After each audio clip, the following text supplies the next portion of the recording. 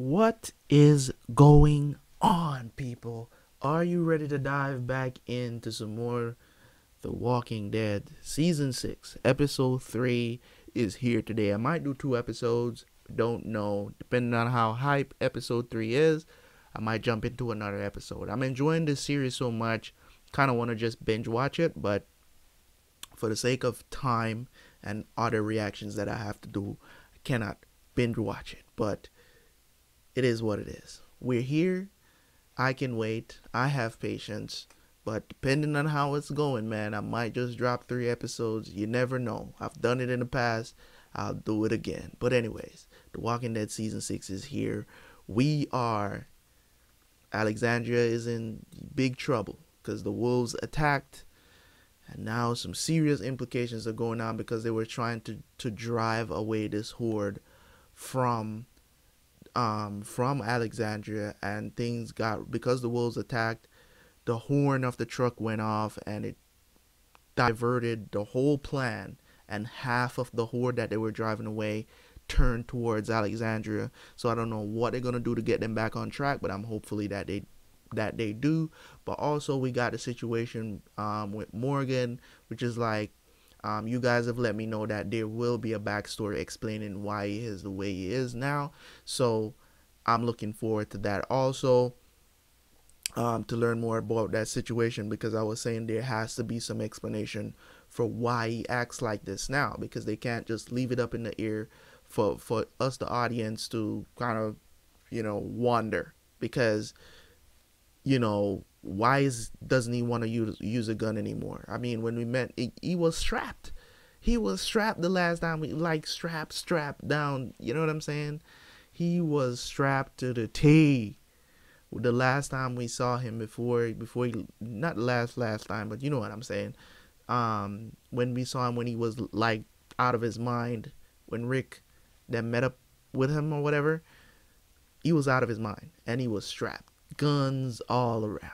Right? You guys reminded me of a lot of stuff, so I'm taking those stuff into consideration, because of course you're not going to remember everything that you watched before, and if you watch a show over and over and over and over again, especially if you're watching other people's reactions and stuff, you're going to remember some things that I don't remember. This is my first time watching through The Walking Dead. Okay? It's not easy to recall every detail. Six seasons in, it's not easy to recall every single detail. There's certain things that will stick with you, certain things that won't.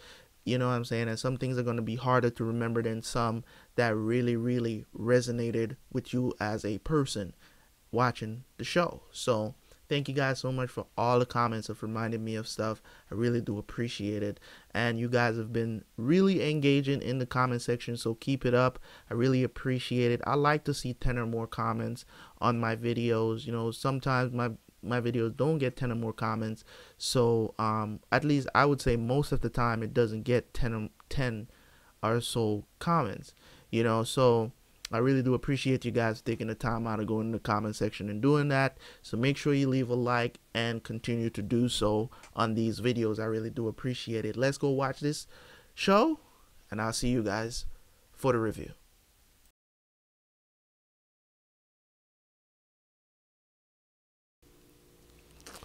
Okay, welcome back, guys. This is the review for Season 6, Episode 3 through 5 of The Walking Dead.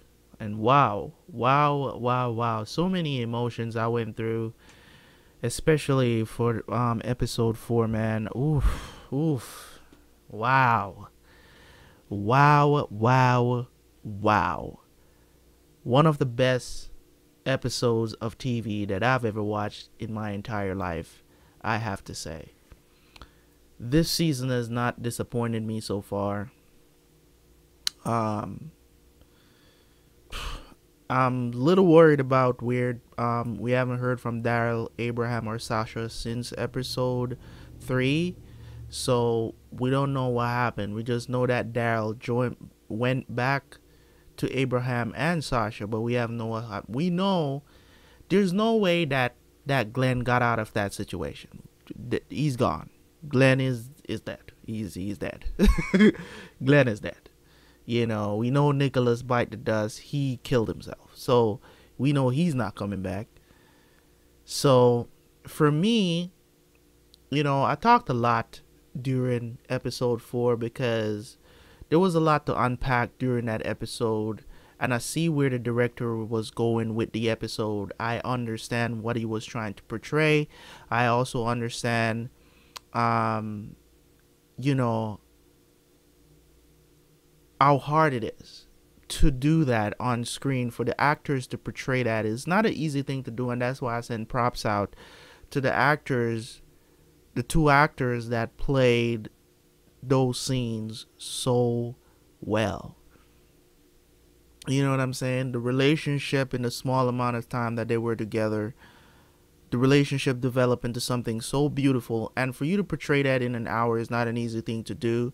And that's why I don't think that it's the same director that maybe directs on a normal basis on the episodes. I think they probably brought someone in to do this. I might go and check the credits for that. Because usually when it comes on to TV shows, a lot of times, you know what I'm saying, for specific things, like if you're going to have an episode with a lot of special effects and stuff like that, you might bring in a different director to do that episode, and sometimes you'll see that signature style of that particular director to do that specific thing in the TV show. You get what I'm saying? TV show, anime does this for animators also. I know TV shows do it. They do it. Sometimes you'll see maybe it's even somebody who's been on the show for 5 years that wants to dabble in directing. They might direct a particular episode because maybe now they've become an EP on the project. So these things do happen. So I loved that episode. If you see my reaction, you know I absolutely adored the episode. It was just so well done. Everything from the music to the acting to the videography, everything about it was just perfect. You know what I'm saying? Perfect 10 out of 10 episode, man. And The Walking Dead does this where they'll have, for every season, there's that episode. It's like that episode that they know is coming up, that they know they have to do justice to, and the acting chops, everything gotta be just 100% 10 out of 10 perfect, else we not moving from this. So for me, I just enjoyed it that much. It was so great to see how Morgan came to see how he was. I'm glad that they took time out, a whole 1 hour episode.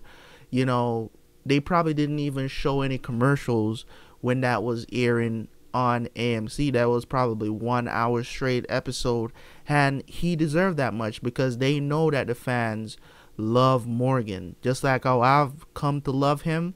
I'm pretty sure that everybody loves Morgan in this show. And now they've given him karate moves, you know what I'm saying? They give him Aikido. Come on, bruh. And for all the lessons that we learned there, I talked about a lot of it. I don't want to reiterate myself again for here. If you have not watched the reaction, go watch it, and you'll hear all the stuff that I paused to say, and then you can come back here and comment on the things that I've said. I don't want to go over all that stuff because I would be here for 20 minutes doing a review. So for me, I enjoyed episode 3 just as much as I enjoyed episode 4 and 5, but 4 was just off the chart on another level. So, of course we knew that Aaron was going to blame himself for the wolves attacking. We know that was going to happen. Maggie not coming to terms with, it's night, and she finally, coming to terms with the fact that Glenn might not be coming back, and that was good. And to find out she was pregnant also surprised me. I also talked about the relationship between, I think her name is Tara, and this, I don't remember her name, the psychologist lady, that she has to be taking care of them becoming the doctor. So for their relationship, they did a very good job of putting them together. I didn't mind it one bit because it was it's okay. It was okay. It was done very well in a small amount of time, mind you, but it was done very well. I didn't mind it. It didn't catch me by surprise. It was in the back of my head if they were building a relationship between Tara and her, and it's fine. It's fine. I don't know if Tara is as into her as she is into Tara right now, but hey, you know, it's better to not be alone. A lot of the relationships that were being teased were confirmed in episode 5. We got Rick and his boo, you know what I'm saying? I can't remember her name right now. And we got Tara and her, you know, dime piece, whatever you want to call it. Some people losing what they have, and then you have some people gaining something very special. We also have Deanna becoming a savage, you know, so they're waking up, and that's good. We have not seen Carol. I don't know what's going on, why they're not showing Carol since we got back to we haven't seen Carol. What's going on this entire time? We haven't seen her for 3 episodes now. Don't play with me, because I know she ain't hurt, and we know she is. She's the savage, she's the ninja, you know what I'm saying? So don't play with me and Carol's character. I need to see Carol every episode, if it's not a flashback. Okay, you know what I mean? So I'm loving it. You know, if I didn't have any other reactions to do today, if I did Walking Dead last, I probably would have did another episode. That's how much I want to binge watch this show. I'm probably going to start doing that when I'm reacting to it. You know, to react to it last, so that, you know what I'm saying, so that I have enough time to, you know, just in case I'm going for a long ride, like 3 or 4 episodes, then I can do that. But I don't know how much longer this is gonna go on for, guys. You know what I'm saying? Things are looking up. I'm saying this on all the videos I'm doing today. I'm going to be doing an update, but things are looking up where I'm living, as in, you know, they're trying to reopen a lot of stuff up, and it looks like the area where I go to do business will be opening back up as early as next weekend. So